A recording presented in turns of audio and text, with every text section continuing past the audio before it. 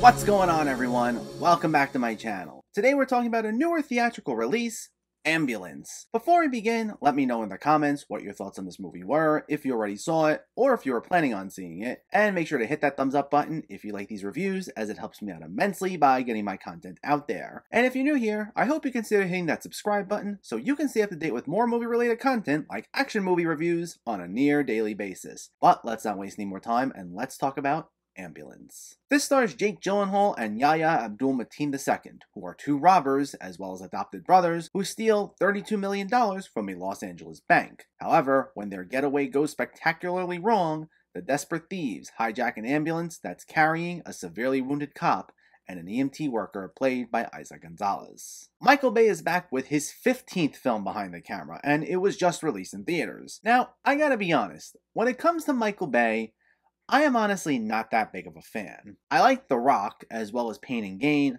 but everything else from him, I think it all ranges from just alright to downright aggravating, and I gave up on his Transformers movies after like the third one. I know some people really like Armageddon as well, but I find that kind of corny, to be honest. I appreciate he brings a lot of style and a lot of visual flair to each of his films, and that does bring some sense of fun, but it only goes so far if you don't have much in terms of story or characters. It doesn't even need to be the most complex stuff or anything, it just needs to be something so that we're given a compelling reason to care about all the moments with the visual flair, especially depending on the tone the film is going for. But I feel we rarely get that from his movies, and I generally don't find myself particularly excited for whatever he has up next. However, with this, the main thing I've heard from just about everyone who saw it is that this is his best film in years, and it's a return to form from him, with some people even calling it great. Not that that had me particularly very excited, as someone who wasn't a huge fan of his to begin with. However, if I was able to at least get some good mindless fun out of it, then I'm all on board, especially as I do like both Jake Gyllenhaal and Yahya Abdul Mateen II. And now that I've seen it, for me, the result was that I found this to be just another one of his films that I thought was alright. Now, it's better than a lot of his most recent efforts, for sure. It definitely feels like something akin to his efforts from the 90s, and it can serve as some mindless fun at times, like with a plot about an ambulance on the move getting chased continuously down the highway. You get mostly what you expect. And there are some fun moments where this chase is in high gear and we get all the usual destruction and carnage that Bay's known for, as the two brothers go through great lengths to evade capture. And when it goes all in on the destruction, it might be loud and in your face, and it can feel a little senseless sometimes, but with all of Bay's visual style added in, especially with the constant drone shots, it does make it fun at times. It can sometimes feel like an all-out assault on your senses, similar to Bay's other films, but when it works, it is fun, and it was especially cool to see on the big screen. And the cast also adds to the fun as well. This sees Jake Gyllenhaal play into a persona he's been doing for the past few years, where he's almost totally unhinged, almost to like Nick Cage levels. When someone gets in his way, or when he gets into an argument, he goes from 0 to 100 immediately, flipping out and flying into a rage. And whenever he does that, I quite enjoyed that, as it was a scene-chewing performance that gave the film a good sense of fun. I also liked Yahya Abdul Mateen, who acts as one of the two biggest emotional cores of the film, as he gets dragged into this robbery at the last second by Gyllenhaal. And despite having a wife and a kid, and he kinda has things put together, he's also in desperate need of money, so he reluctantly goes along with it, and he tries to act as a voice of reason as things proceed, even when he has a momentary lapse in judgment himself. His arc isn't anything we haven't seen before, but it works. And Eiza Gonzalez makes for a nice counterbalance to all the bickering and arguing that ensues between the brothers, as she's the most moral of the group and the one just focused on getting her job done while being held hostage by the two robbers, though she does form something of a rapport with Mateen's character. Where they ultimately take her character, again, it hits a lot of familiar beats, but it's solid for what it is, and I enjoyed her performance, and all three leads had solid enough chemistry with one another. But while I still found this to be fun enough overall for all the action and the cast, where it ultimately stumbles for me, and why I couldn't call it great, is that it has pretty severe logic gaps, even as it tries to serve us some mindless entertainment. Now, the problem is this. I'm always down for some ridiculous, goofy, over-the-top entertainment. Some of my favorite movies fall into that category. However, those movies also know what they are and openly embrace it. They stay in the lane of being goofy and ridiculous, and we enjoy these characters because of their vibrant personalities. But if you're going to present your story as being serious at its core, it's going to be hard to forgive when it starts heading into cartoonish territory, and that's ultimately what held me back from loving this. This tries to have its cake and eat it too. One minute you have all this destruction and carnage and over-the-top screaming and yelling that's kind of meant to be funny, but then the next, we're supposed to get this backstory about this rift between the brothers and their relationship with their father who has since passed away, and we get all this heavy-handed, super serious drama that's supposed to have some level of emotion to it, and it's not like the film just touched upon the drama to give us the bare minimum of what we needed so that it can then get back to the over-the-top stuff. We circle back to that drama a lot. So at its core, it becomes abundantly clear this is something we're supposed to take seriously. And because this is something we're meant to take seriously, it's not necessarily asking you to just go with it. You're not supposed to stretch your suspension of disbelief that much because it's meant to still be a grounded story, albeit one filled with a lot of destruction and mayhem. And as a result, I just couldn't get over some of the decisions made here. I'd probably be in disbelief of some of the things done here, even if this went for an all-out goofy tone, but then it would at least be a little forgivable. Here, it's bothersome when you're meant to take the movie completely seriously. And there are just a lot of contrivances here that basically force everything into action, as well as to keep things going for much longer than they needed to.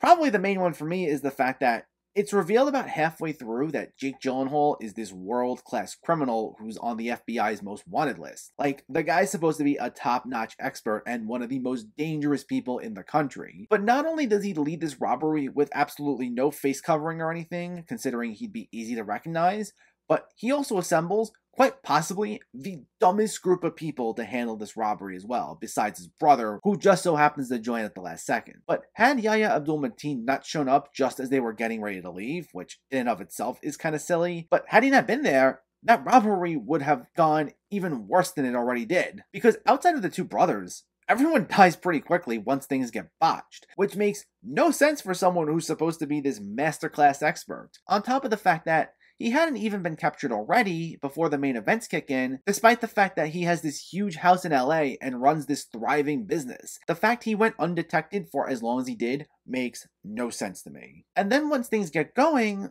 some of the sequences that were meant to be this huge moment of tension were just moments I could not buy whatsoever. Like I said, when we get all the moments of mayhem with the destruction going on, those were fun. But again, going back to the fact this was something we were meant to take seriously, there were several pivotal moments that just pushed things way too much into absurdity. The biggest thing being when the cop is in the ambulance and he's starting to bleed out and he's about to die and they need to perform an emergency surgery. So Eiza Gonzalez's character, who's an EMT and not a surgeon, has to FaceTime her doctor ex-boyfriend, who also puts on two other surgeons who are at a golf course on the FaceTime, and they guide Gonzalez and Yahya Abdul Mateen through this emergency surgery while this ambulance is going at least 60 miles an hour, where everything's shaking around and it's so easy for your hand to slip. And then, not only does this surgery work pretty quickly, but the ultimate moment where they pull it off is when they need to close one of the wounds, and she simply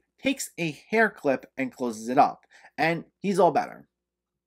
Okay, probably one of the most ridiculous things I've ever seen. Like I said, had this just taken on an outright silly, self-aware tone right out of the gate, I'd forgive that and laugh at how silly it is and still had a good time with it. But considering this was a movie that wanted us to completely believe all this could happen, and considering how straight-faced everyone plays it in the sequence, I just couldn't buy it. So I was laughing at it, but not for the right reason. And while I still had an overall fun enough time with the movie, this was the moment where it started to lose me just a bit. And going back again to the serious tone, when it goes all in on the drama, it felt super heavy-handed and kind of corny, especially once we get into the final act. But what made it even weirder in general is just you really weren't sure how to characterize these brothers, primarily Gyllenhaal. Like, I get Mateen makes a few mistakes, but he's ultimately not a bad person. But some of the decisions Gyllenhaal makes, it's kind of established he's a pretty terrible guy. Yet when we start getting into this backstory with him and his brother and what they mean to each other and how their father was to them, and there's this other subplot involving a friendship Gyllenhaal once had with this FBI negotiator that's trying to stop them. For Mateen it was one thing, but with Gyllenhaal, who's kind of established to really be more of our antagonist, it was kind of difficult to really buy that he's this misunderstood person. And I just found it odd that we get so many heavy-handed attempts of emotion for someone I don't think we're really supposed to like. I mean, I get wanting a well-rounded villain, but this movie kept pulling us in like two different directions with this character, and I found it just off-putting. Also, I understand if they were to have gotten caught quickly, the movie's over, but the level of effort put by everyone chasing this ambulance felt close to minimal. There were several sequences where it didn't even look like the ambulance itself was going too fast, and all the cars behind it were just cruising at the speed limit behind it. Because the whole idea was that, since there was a cop who was shot inside the ambulance, they didn't want to do anything that could potentially cause him to get hurt or killed. But for all the destruction that gets caused throughout this, rarely was it ever because of some attempt to get the ambulance to stop and it just went wrong. Like, it was difficult to feel the tension when you couldn't completely believe the events that were trying to build up the tension. And because of how long the chase gets dragged out,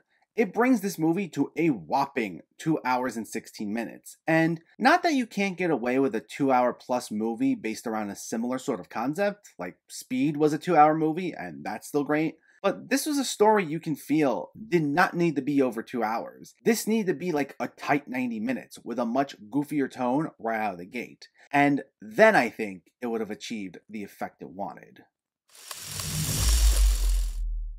While I guess people aren't wrong with saying Ambulance is one of the better Michael Bay movies, it's still just an alright movie overall. While it's well directed, it has plenty of cool moments of action, and it has a fun, scene-chewing Jake Gyllenhaal, I had a hard time loving it. Because at its heart, it wanted you to take it seriously, it was sometimes difficult to buy some of the logic gaps needed to make the bloated 2-hour plus runtime go on for way longer than it needed to.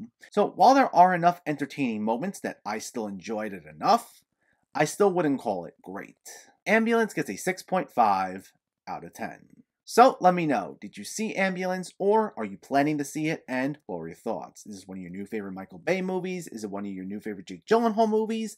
Let me know in the comments below so we can discuss. Also, if you enjoyed this video, please give it a like and share it. And for more movie reviews and film discussion, please make sure to hit that subscribe button to stay updated. Thanks for watching, everyone, and keep having fun with film.